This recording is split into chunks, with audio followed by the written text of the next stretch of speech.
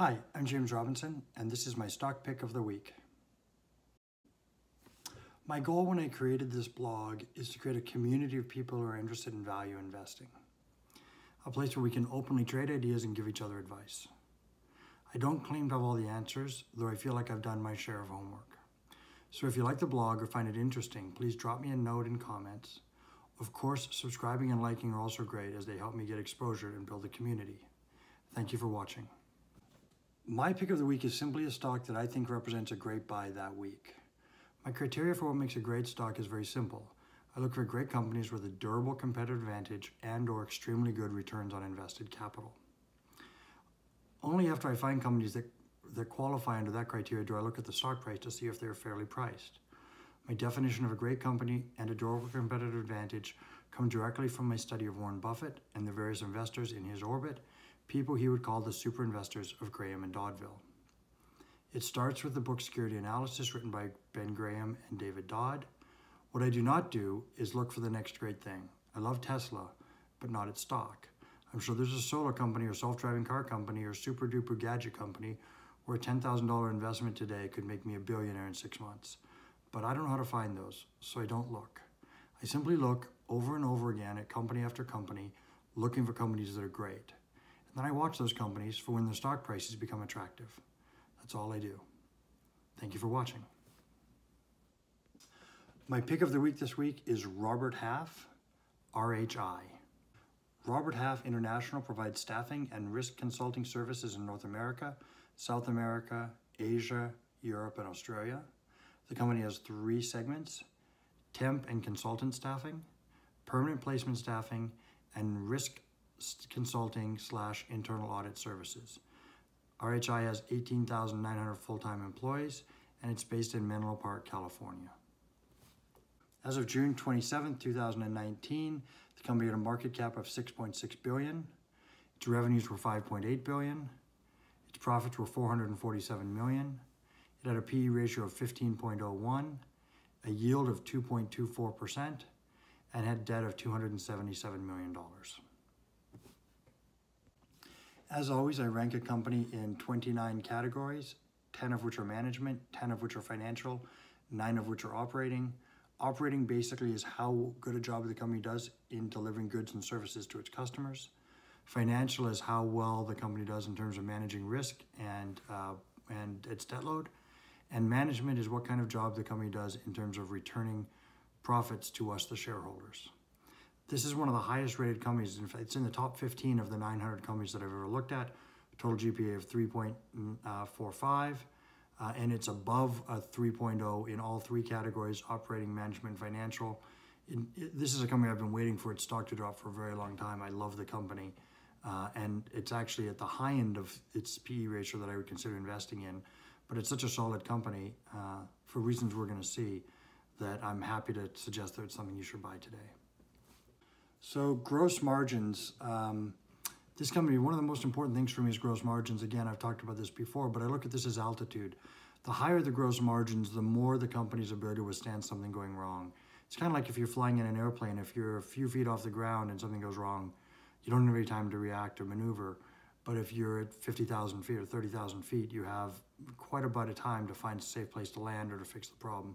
So I like gross margins. I like high gross margins in companies. 40% gross margins is sort of my number that I really consider the desirable number. Not many companies are able to achieve that, but Robert Half is one of those companies that is. So here you can see the company's earnings, and they're pretty solid. They obviously got killed from 2007 for several years, and you can imagine being a staffing company, being a company that does employment, when the economy takes a dive, this company is going to really get hurt because people are looking to shed workers, not hire new workers. And they're certainly not looking for temps, they're looking to get rid of people. But since 2009, the company's profits have gone up every year with the exception of 2. But the trend has been steady and upward. The trend has been slightly steeper when you look at earnings per share, and that's simply because the company has managed to buy back a significant amount of shares, but we'll talk more about that in a future slide. So net earnings as a percentage of revenue, this number is very, very low, but there's some reasons for that. The biggest thing is the way that they take their revenue. I did analysis of manpower and we had the same problem. that Manpower, because they are a temp agency, they oftentimes are collecting wages for their people and then paying the people out those wages, and the result is significantly smaller compensation. Significantly smaller net earnings out of gross revenues. But we're going to look past that because everything else in this chart for this company, everything else in the company's charts look fantastic. So selling and general administrative for this company also is high, and that again is just due to the nature of its business and its industry. They have to spend a lot of time selling. They have a lot of administrative tasks because they're constantly having to interview people and hire and select people to be temps. And that's a very time-intensive process. You can't really automate that very well. And so that's the reason this company's selling and general administrative are so high. It's almost like some of this could be considered R&D costs because they're R&D, they're researching and developing people. But again, I'm not worried about it, and you'll see why as the future slides. The next item, plant and equipment. The company is in the top 25% for plants and equipment. Really, they just have a bunch of office space. They don't have any real plants, and they don't have any warehouses, for example. So the big offset to high S selling general administrative is that the company has absolutely no inventories that is sucking up their capital, and they also have no R&D costs. So again, we looked at the R&D. You need to look at all these four taxes. I call them the four taxes: selling and general administrative, plants and equipment, inventory, and R&D.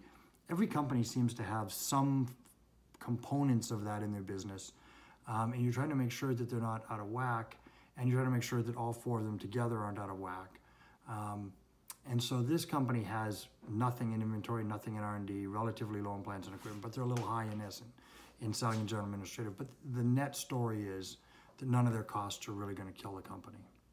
The company effectively has no long-term debt, and as a result, it doesn't have any real interest expense. So interest expense in total and interest expense in terms of operating income are both insignificant numbers. They're very, very low, approaching zero.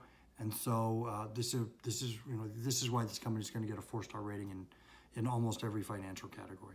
Here you can see current liabilities are going up, but again, we've talked about that. They're going up because the company is managing to grow revenues, is managing to grow profits. And so, current liabilities are things like office space rents, copier rentals. Your current liability might be outstanding payroll. So these things are going to go up as you get more profitable, but it's not necessarily a negative. In fact, it's almost a positive. Long-term debt, again, is effectively zero, and that's really what we care about. And the total debt, of course, is going to match your total current liabilities when there's no long-term debt. Year's income to pay off long-term debt, effectively it's zero. So we look at anything under 4 years to pay off long-term debt is a great idea. I mean, it's a great company. This company is effectively zero, so it's going to get a 4-star rating. I want to talk about one of the things that happens when a company has no debt. Company has no debt. That really means they have sort of a pent-up ability to borrow money. So if they had an opportunity to make a big acquisition that made sense, then they could go do that. If the economy turns on them, they could borrow some money to get them through the tough times if they had an opportunity to buy a headquarters building.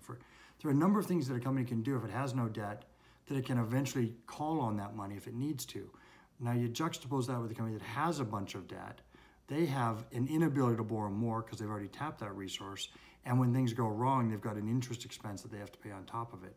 So it's kind of a double benefit for a solid company to have no debt in terms of looking at it as purely an investment.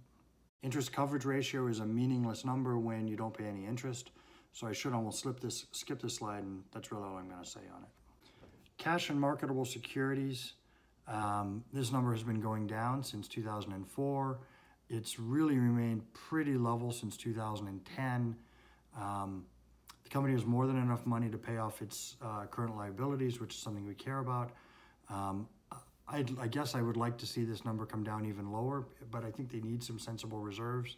So I'm not really bothered by this. I'd be more bothered if they were hoarding cash and not giving it to us as dividends and stock buyback. But as you'll see, they are doing those things. So this number is kind of irrelevant to me. So here you can see current assets. The difference between current assets and the last slide, which is cash equivalents, and marketable securities, is current assets includes all of those things, but it also includes money that you're supposed to be paid within the year. So the idea is you want your current assets, which is money you're supposed to be paid within the year, to be greater than your current liabilities, which is money that you owe for the coming year. And you can see in this company, they seem to have a nice little buffer of $400 or $500 million that just is always in place every year, year in and year out, that gives them a nice safety valve between their current assets and their current liabilities. So just a very, very, very well-managed company in that respect.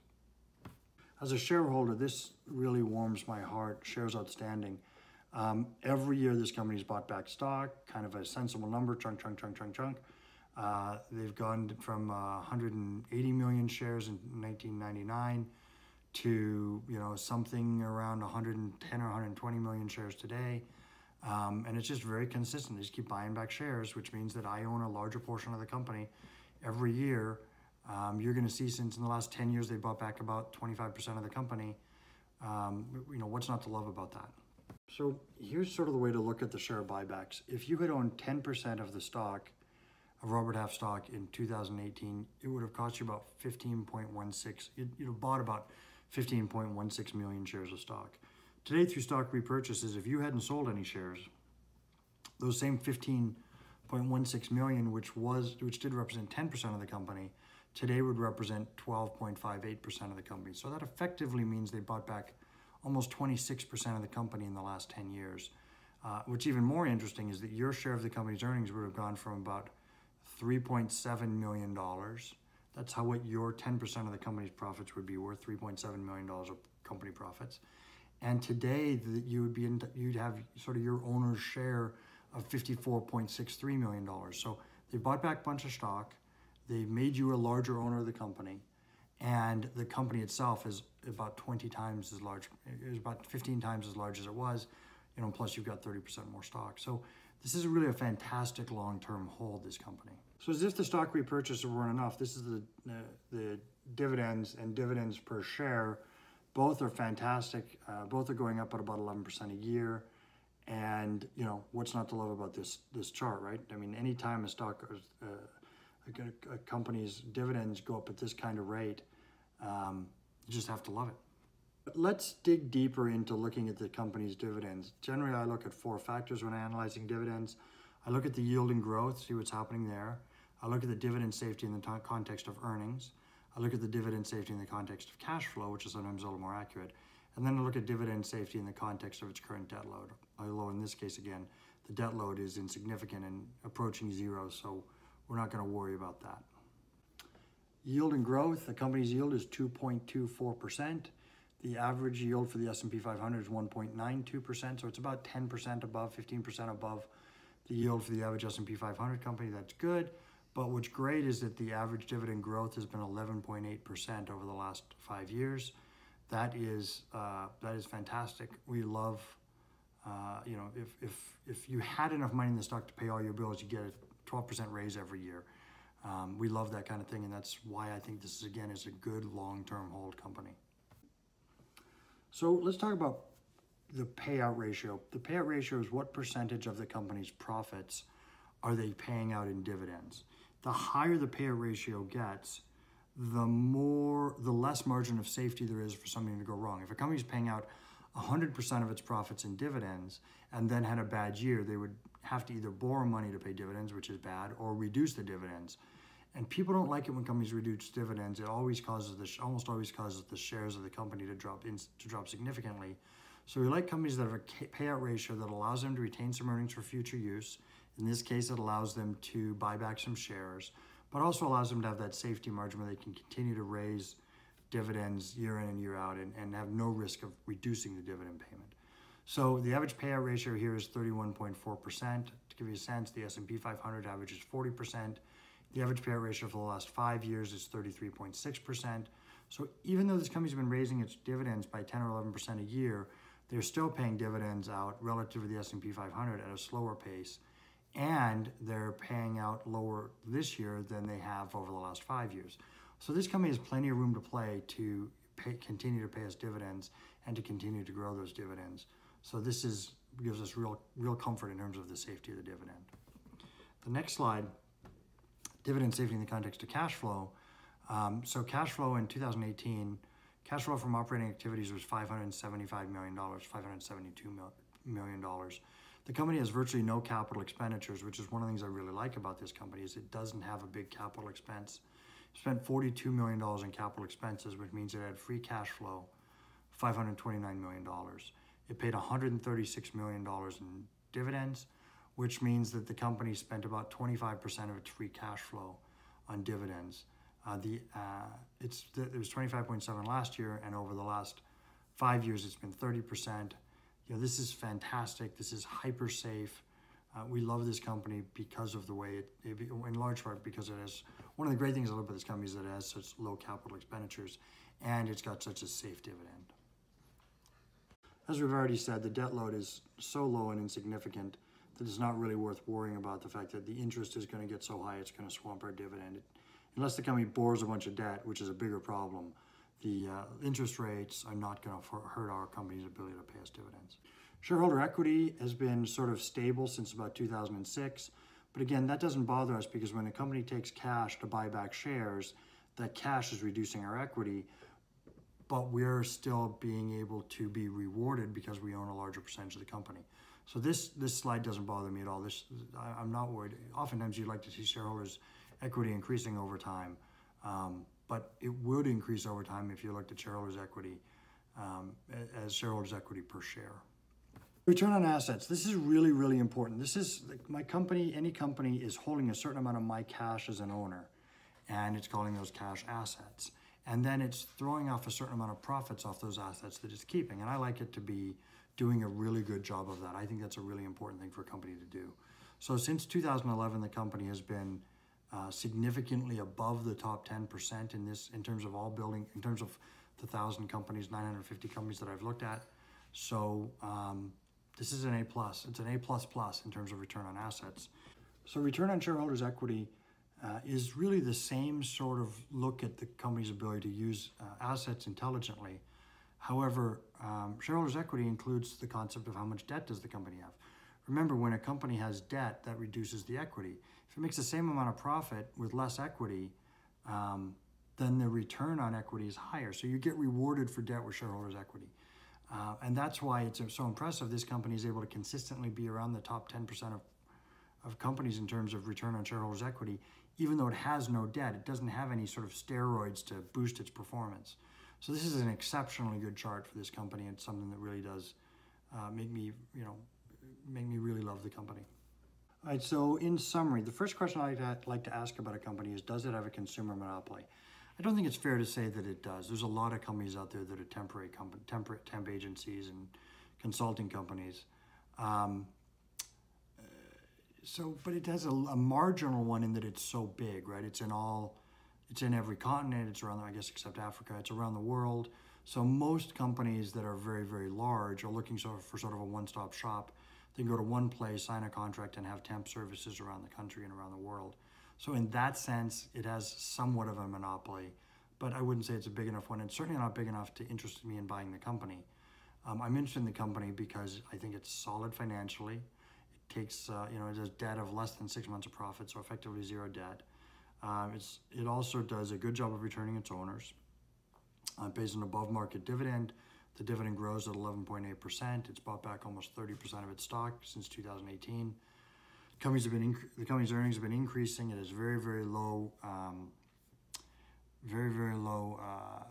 costs for capital improvements, and it has very, very high returns on assets and very, very high returns on equity. And so those are the big reasons why I would buy this stock. So its current price of 55.47 is absolutely a buy, and I think you should jump on the company.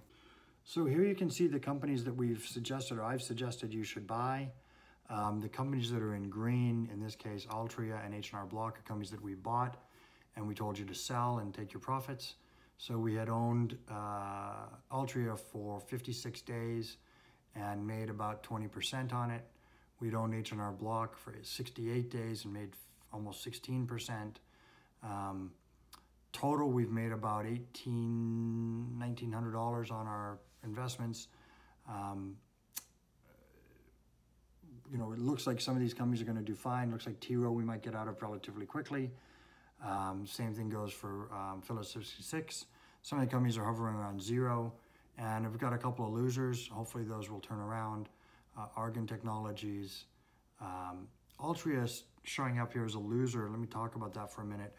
When we sold Altria, we kept our profits invested in the company because we liked the dividend so much. We just took the initial investment back.